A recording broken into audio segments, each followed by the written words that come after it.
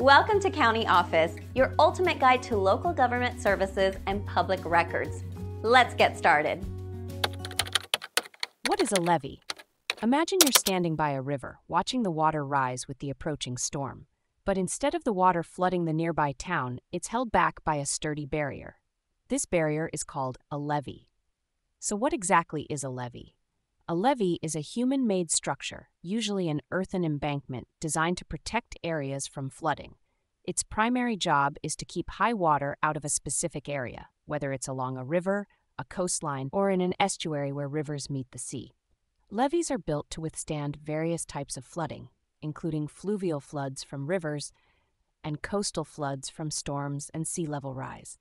They can be constructed in different ways, but the most common type in the U.S. is the earthen embankment, made from compacted soil. These structures are designed to handle water for only a few days or weeks each year. Under normal conditions, they aren't subjected to the constant action of waves and currents, which can sometimes create a false sense of security among residents about the flood risk. Levees work by temporarily retaining water, channeling floodwaters, and providing a controlled release of water in designated areas. They are built to a specific height based on anticipated water levels, often determined by historical trends.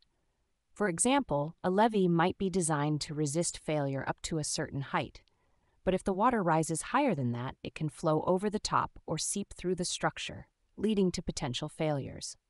There are different types of levees, including floodwalls, which are more common in areas where space is limited.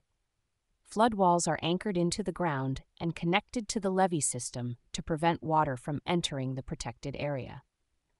Another type is the sheet pile levee, made from driven sheet piles, which is advantageous where space is limited or the riverbanks are steep. Levees also include features like spillways, which are designed to slowly release water in a controlled manner during extreme flood events, preventing overtopping or breaching. This ensures that the water is managed safely and efficiently. While levees are incredibly beneficial in reducing the frequency and intensity of flooding, they are not risk-free. Owners and communities need to monitor them closely for signs of erosion, seepage, or other potential issues that could lead to failures.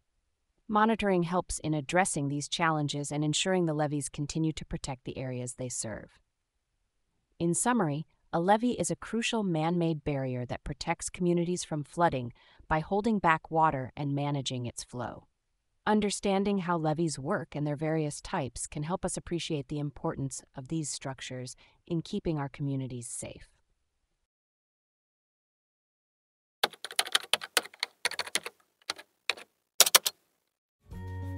To learn more, check out these links, which you can click in the description below. And feel free to comment your questions. We're here to help. Want the inside scoop on your neighborhood? Imagine knowing exactly what your neighbors paid or who actually owns that stunning house down the block. At countyoffice.org, you can create a free account and snoop through over 150 million property records, owner names, mortgage details, sale prices, all those things other sites make you pay for. Don't miss out on the fun. Just Google countyoffice.org property records or head to countyoffice.org directly and create your free account today. Go on, get your snoop on.